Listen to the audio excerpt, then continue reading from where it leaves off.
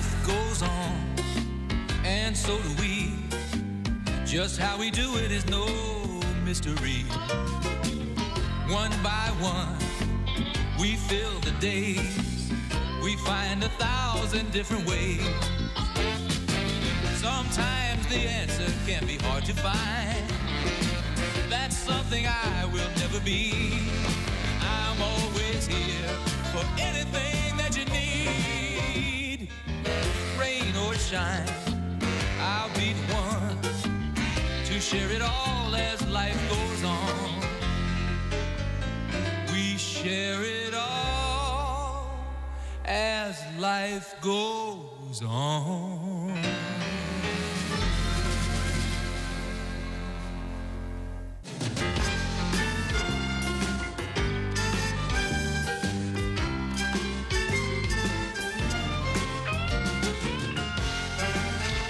Good morning, Laverne. Oh, you seem awful chipper. Daughters move out. No. Amy, little Amy's flying in from Kansas tonight. Oh, I forgot. This is the week your old maid niece is coming to town. Laverne, Amy is not an old maid. Isn't she on the other side of 30 and never been married? Yeah? Well, she ain't exactly the girl from Ipanema. We had a gal just like her back in Hickory. She taught school, could fix any make a refrigerator, lived with a lady friend named Chuck. Laverne, for your information, Amy was engaged once to a man. It's about 10 years ago. It just all ended rather badly, and she's been pretty gun-shy ever since. Hey, you know the way they say everything happens in threes?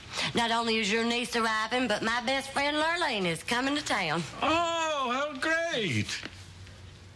Laverne, that's only two things. If you're gonna nitpick, I ain't gonna talk to you at all.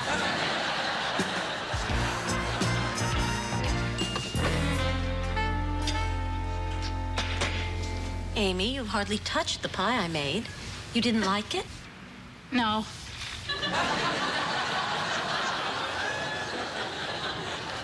Amy, it is so good to see you. I can't tell you how much I've been looking forward to this vacation. I need it, too. As you know, my job's a real pressure cooker. Yeah, well, how are things at the Topeka Eyeglass Center? Oh, and thank you for the lovely gifts. Oh, well, I always say you can never have too many lens wipes. What's wrong with the pie?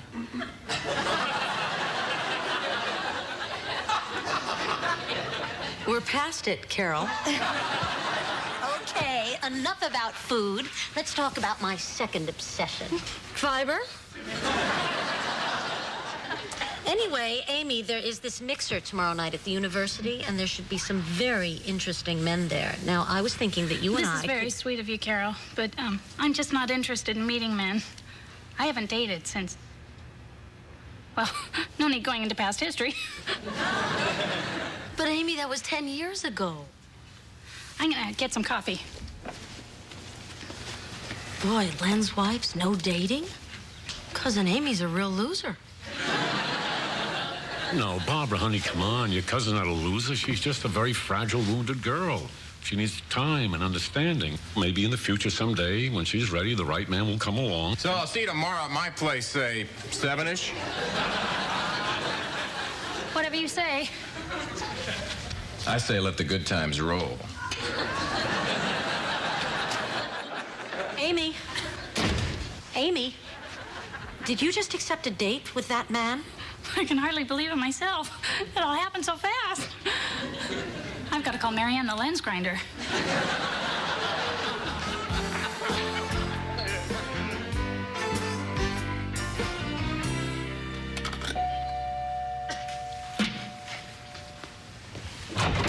Harry, what brings you to Dietz-ward, neighbor?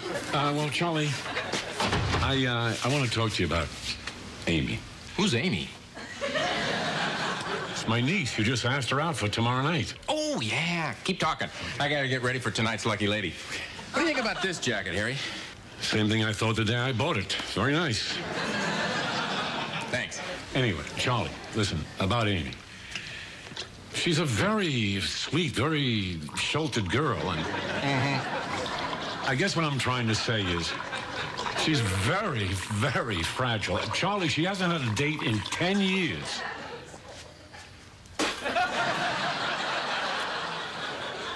So, Harry, what do you want to talk about? Amy.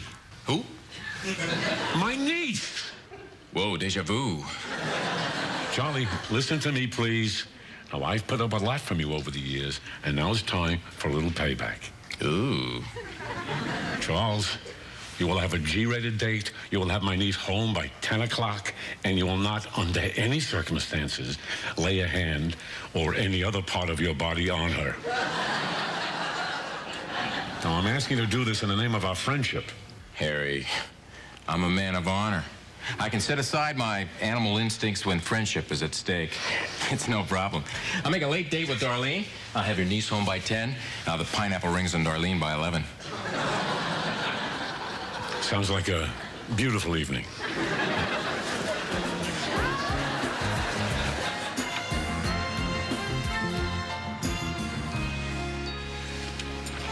So, Darlene, all the way from Hickory, Arkansas to Miami, Florida on a bus. Now, that must have been a pretty interesting trip.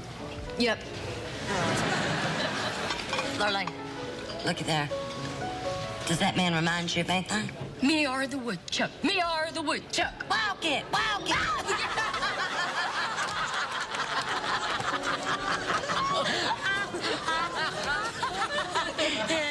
Private joke. Well, okay, then maybe we should order, huh? Let's go. Hey, don't be thrown off by all that pasta talk now. That just means noodles. Good afternoon. Will we be having cocktails today, Senora? Senora, that's you, Lurlene. You want anything to drink? Iced tea, please. I'll have tea, too, only make mine with lemon. And I will have the same as the lady, please.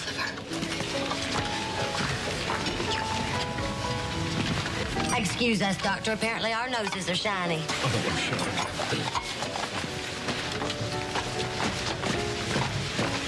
So, what exotic special does Antonio have in store for us today? Oh, I'm sorry, sir, but Antonio was in a mood today. He left the kitchen to his brother Earl. Oh, okay. What is Earl's specialty? It's a neat round spaghetti you can eat with a spoon.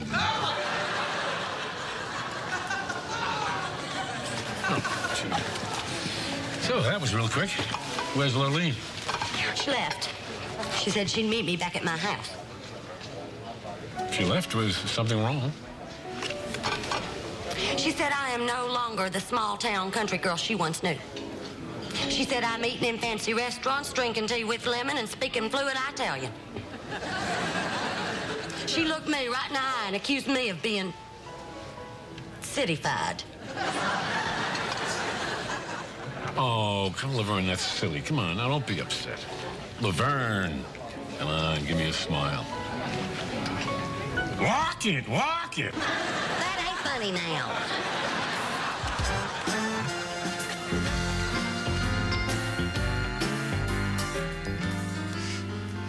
I'm having such a good time, Charlie. Yeah, me too. Go fish. Listen, Amy. right. When I take you home tonight, exactly at 10, I want you to tell your Uncle Harry what good, clean fun we had. Be right with you. Hello? Oh, hi, Darlene. It's the gas company. So what time are you going to come over to light my pilot? What do you mean you can't come over? Great. So what am I going to do for heat around here tonight?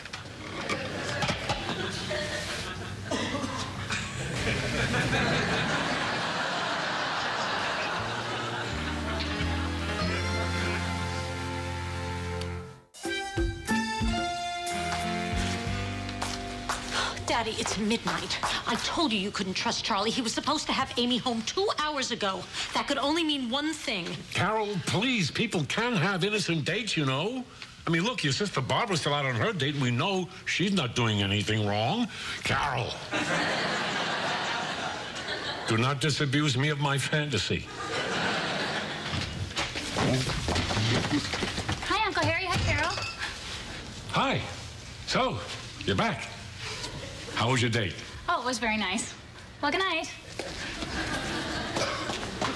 You see, obviously nothing happened. I mean, she's still the same old Amy. Wild thing! You make my heart sing!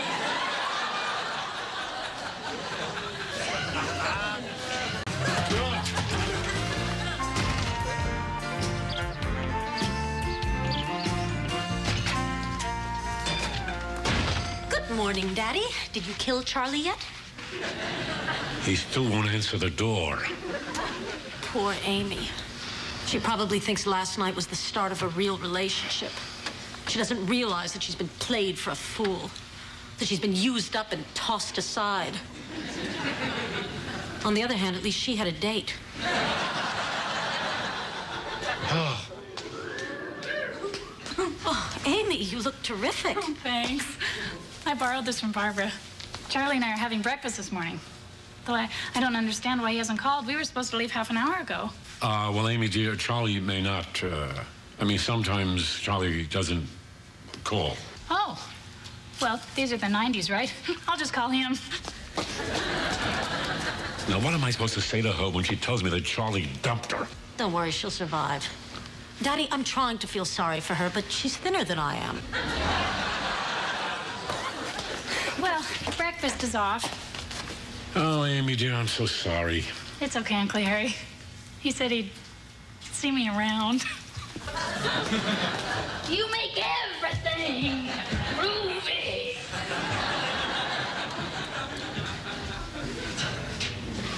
I'm going to kill him.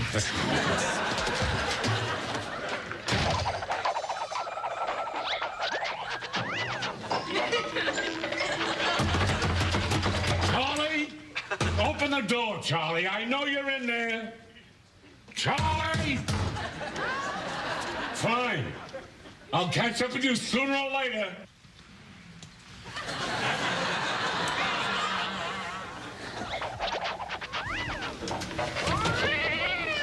That cat is so stupid. Hello, Charlie. Charlie's not here. I'm his twin brother, Marley. I trusted you. You promised me you wouldn't take advantage of her. Now, obviously, you care no more about our friendship than you do for Amy. You're wrong, Harry. Now, I admit that when Darlene and the pineapple thing fell through, my first impulse was to go straight for Amy, but I held off. And a fat lot of good it did me. The next thing I knew, she was all over me. Wait a minute, Joe, and Amy was all over you? You see, I knew you wouldn't believe me. That's why I videotaped the whole thing. Here, let me show you. No. No, I'll take your word for it. Oh, God, this is awful. I mean, it's incredible. Little Amy from Kansas. Well, prepare yourself for a bigger shock, Harry. I kind of like her. What? I mean it, Harry. Amy's not like the other women I've been out with. I mean, with the other women, it's just been about, well, how can I put this tactfully? Bumpy nasties. Nice. But with Amy, it's not about sex. We really like each other. Charlie, you're serious? Then why did you cancel breakfast? Are you crazy? I can't go out with somebody I really like. That could lead to relationship? Oh, cramps. Charles, come on, listen to me now. How often do two people get a chance like this? This isn't something you should run away from.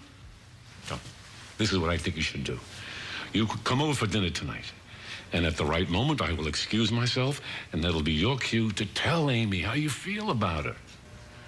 I don't know, Harry. This goes against everything I built my entire life around. We're having roast beef. I'm there.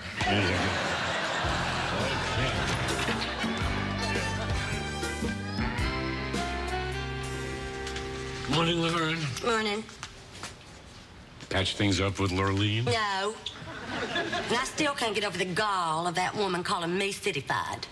Well, my family's 20 times more backward than Lurleen's. And she's got that black sheep in her family, that professor of economics, but you don't see me picking at that scab. Dr. Weston's office. Oh, no, Tuesday at 3, fine. Goodbye. Oh, my Lord. What? I just said goodbye instead of y'all call back now. Yeah? That's citified. Well, it's early in the morning. I'm still shook up from Miss Lurleen thing. Anyone can slip. Used to happen all the time to my grandfather. I mean, Grandpappy. Oh, Lordy, listen to me. I sound like William F. Buckley. Might as well be in tweeds and an ascot wagging my finger at Mario Cuomo. Laverne, dear, you're overreacting. Doctor, in my heart, I know now it's true. Lurleen was right. I have become citified. Next time I watch Norma Ray, I'll probably start rooting for management.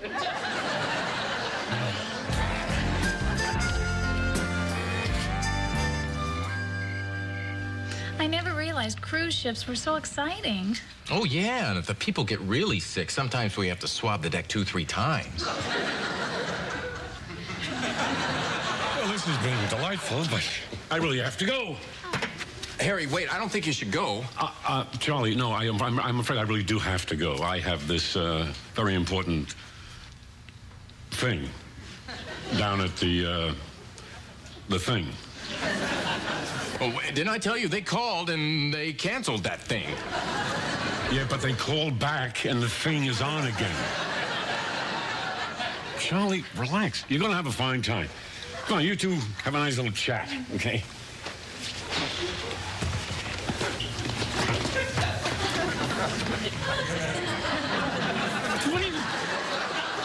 Charlie, you're supposed to be in there talking to Amy. I can't, Harry. I'm scared. I want to go to the thing with you. Charlie. You said it was back on. Charlie, this could change your life. And all you have to do is tell Amy exactly what you told me. I will. But only if you're there with me. Well, how do you like that? The thing fell through again. Come over here. Sit. Amy, Charlie has something he really wants to say to you. Right. Amy. Yes? Amy, you're not like the other women I've been out with. With all the other women, it's just been about, how can I put this tactfully? Ow!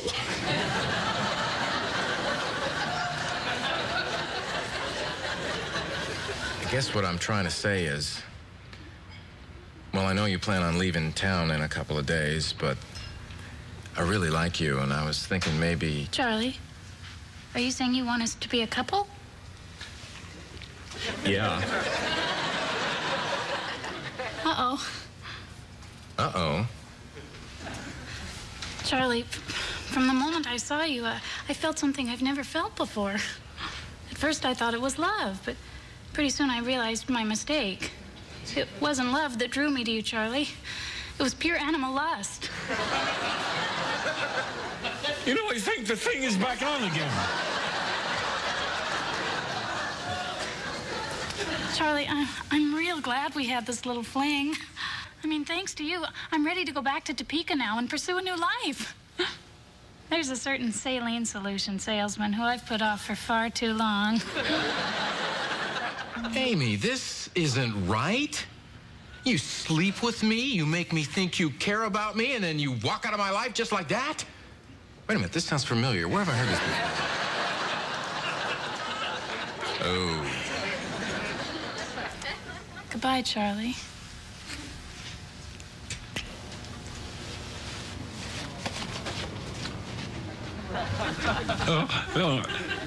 Charlie, you think about this. Think about it for a moment now. Something very good just happened here. Yeah, no, well, I mean, you coaxed Amy out of her shell, and at the same time, you learned what it feels like to be on the losing end of a one-night stand. And you're going to be a better man for it. I guess what I'm trying to say here is everything turned out for the best.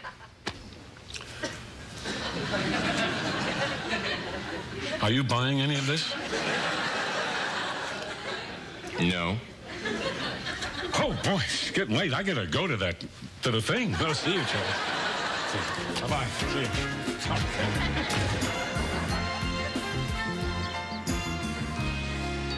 Now, don't worry, Mrs. Draco. We may be busy, but we can always find time for a sick child. I mean, youngin'. This city thing's mushrooming on me. Laverne, you're taking Lurleen's criticism way too seriously. Ding, ding, ding! Oh, got me. Lordy, I didn't even shoot back. In fact, my first thought was to call an attorney. Oh, listen. Well, I'm on my way to the bus station. Thanks for your hospitality. I'll see you. Goodbye. There was a time when you would have said back at you. All right, that's it. I've heard enough. Lurleen, you're way out of line here. You're making a very big mistake. I know Laverne has changed in some ways. People do, you know. But whatever changes you see on the surface, inside, she is still as unassuming and down to earth as always. If there's one thing Laverne is not, it is citified. And if you really feel this way, then I say you're guilty of reverse snobbery. Well, cut my legs off and call me Shorty. How could I have been so stupid? Well, don't be too hard on yourself, Lurleen. We all make mistakes. Laverne, I'm sorry. I've misjudged you. You can't help what you've become. It's all been because of the evil influence of this cityfied dandy that you work for. Forgive me? Okay. Bye-bye. Hey, back at you. Hey, Laverne. Me are the woodchuck. Me are the woodchuck. You want to take this one? Walk it. It just ain't funny when you say it.